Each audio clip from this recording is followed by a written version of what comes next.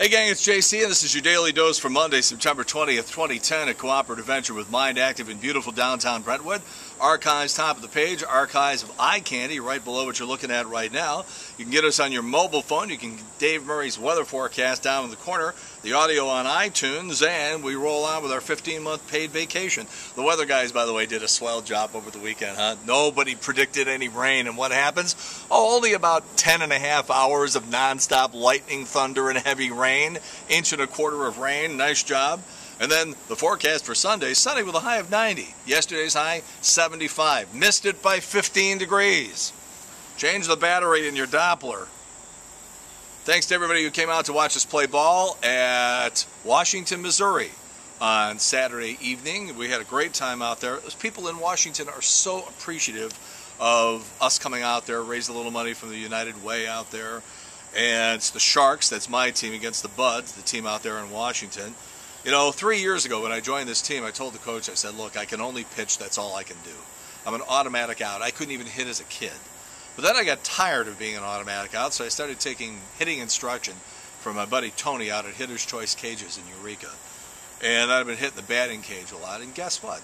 Every once in a while now I'll tag one. So Jack Clark shows up to sort of lend his support to the effort in Washington on Saturday evening. He coached his third base for us. And I ripped one down the third base line about 1.5 feet foul. And then I take a pitch, and the next one I slap a base hit into left field on a curveball.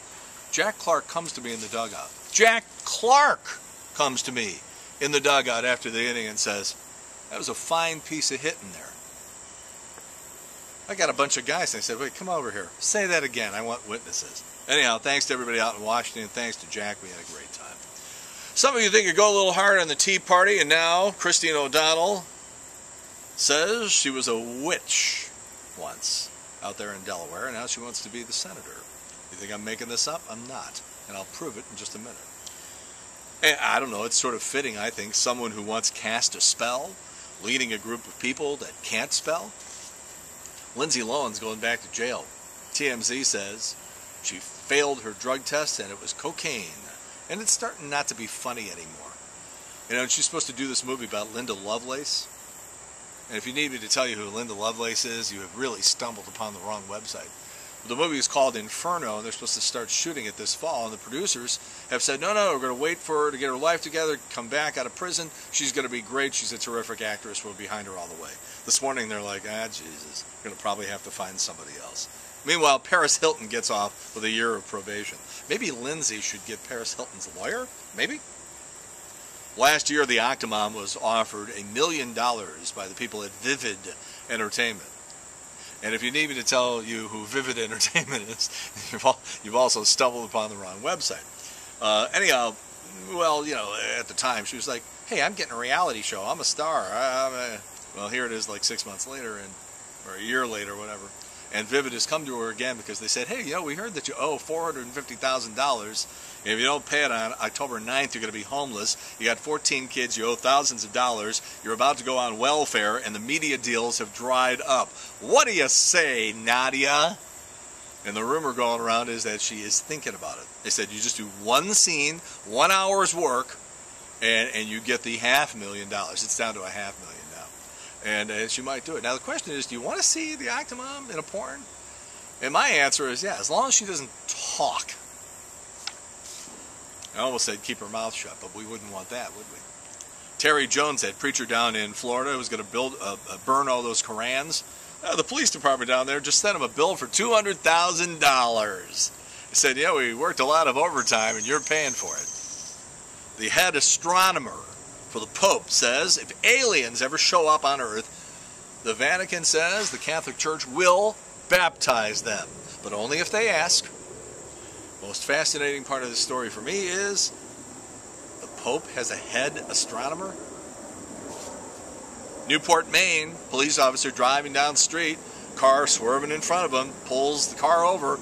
It's a woman. What are you, drunk? No, I'm pumping breast milk. You know, there is multitasking and then there's multitasking. Season premiere of The Apprentice, 4.7 million people. That will get you taken off television. That's nothing. That's even bad for cable. 1990 movie, Goodfellas, Martin Scorsese, Wonderful roles by Ray Liotta and Lorraine Bracco. They were just terrific in the movie. And now Scorsese says that the original choices were Tom Cruise and Madonna. I think they made the right choices, huh? If you wait around long enough, bad things will happen to people who have perpetrated high crimes against humanity. I am speaking of Ricki Lake. Okay, she was good as Tracy Turnblatt, I'll give you that. But, you know, she did that awful, terrible, painful show with all those forlorn people and all those racial couples. It's like, I get it. There's racially mixed couples in New York. You don't have to beat me over the head with it. The terrible talk show. So she's out in Malibu renting a house and is refilling a portable heater and burns the house to the ground. And the owners say, hey, we heard that you were getting your cars out of the garage and getting all your possessions out of the house instead of trying to put out the fire. And they're probably going to sue her now. I love stories with happy endings. Well, let's talk about the Rams. I'm wearing my Rams hat. You know why? Because I'm proud of the boys. They are improving greatly. You know, if that big fat defensive lineman isn't stripped of that ball running for a touchdown after the fumble recovery last week, and if this other big fat dope doesn't take that stupid personal foul late in the game yesterday, pushing the quarterback over, the Rams are probably 2-0. And that's what I've told you. It's not about the record this year. It's about, is the team improving? And by the way, that Raiders quarterback who beat us yesterday was cut from the Rams right before the start of the season in 2008. He's got to feel as good as Ryan Ludwig today, who comes in and hits the game-winning home run on semi-national TV on Saturday afternoon. Did anybody else laugh at that Mandy Murphy promo that ran during the football game? I'm going to have my exclusive interview with the Boonie Hat Bandit. And she folds her arms like, I'm a badass. I laughed. This new version of the TV show Hawaii Five-0 had better be the best TV show in the history of the medium, because they have pumped this for everything. All promos all over the football games. Entertainment Tonight. Just promos and commercials and just, you know, out the ass. And we already know it's not going to be the best show of all time. And it sort of reminds me of this TV show SOS back in the early 1990s. CBS ran promos during the Major League Baseball playoffs just out the wazoo, to the point where you're like, all right, start the show already. You need me to watch it? Okay, I'll watch. And it got some of the worst ratings in television history and was just panned universally by the critics. And the show was canceled after one airing. But the story is better than that, because in the Western time zone, there was some sort of game being broadcast, so the CBS primetime schedule was preempted that night. So SOS, South of Sunset, with Aries Spears, who was unknown at the time, went on to do Mad TV, and Glenn Fry from the Eagles, who never did any acting that I'm aware of outside of Jerry Maguire, and he might have been in an episode of Miami Vice, and of course he acted his way through the last couple of years of the Eagles. Yeah. But they promoted the crap out of it. The show was canceled. So it has the distinction of being the only show in history that I'm aware of that was ever canceled after one airing and that never even aired in the Western time zone. Hawaii Five-0, are you next? Huh? Are you? I'm marching around the kitchen yesterday a half an hour after hearing that Burger King for breakfast. Da-da-da-da-da-da. Now, I would never eat at Burger King for breakfast. I don't eat breakfast. But I would never eat there for breakfast anyhow. But I'm like ready to go out and buy Burger King food. It's a tremendous commercial. And the key, by the way, to eat at Burger King is order the kids menu, because then you don't get all your calories for the entire week with one hamburger. Get the Junior Whopper. And I did, by the way, coming back from Washington, Missouri on Saturday night. The Super Bowl halftime show almost, it caused such a firestorm in the broadcasting industry because the wardrobe malfunctioned. Bullshit. It was planned right down to the nipple shield. And Justin Timberlake and Janet Jackson, I could punch them both in the nose for how much trouble they caused us in the broadcast industry. Because, you know, she has her boob exposed on television and the FCC comes down on radio. It was the stupidest thing I've ever seen. It's like having a country attack us and then declaring war against the wrong country. Not like that would ever happen. Huh? So anyhow, after all that, they went basically classic rock for a couple of years with McCartney and the Stones. And there are people who think Prince is classic rock. Tom Petty, Springsteen, The Who. The Super Bowl this year is on February 6th, next year technically. Put your money on the Black Eyed Peas for the halftime entertainment. Yeah, Ryan Franklin comes in the other night. Hadn't been in a game for a couple of days, so Tony says, hey, it's like 13-3 or wherever it was. You know, just go in there and just pitch it and just give you some work, stay sharp. And the first thing he does is give up a home run to center field, deepest part of the ballpark. You know, if you don't have a closer who's throwing like 95, 96, or if that closer didn't have some sort of a specialty pitch like a split finger like Suter had, or like Lee Smith or Tom Henke, then you don't have a closer. Guess what? I don't think we have a closer. And Jason LaRue, who was injured in that brawl in Cincinnati between the Reds and the Cardinals, kicked in the head by Johnny Cueto. First they said, I got to put him on the DL. Then they're like, well, he's got a concussion. We're going to have to shut him down for the rest of the year. Well, now we get word that he's going to have to retire. Listen to this. Headaches, nausea.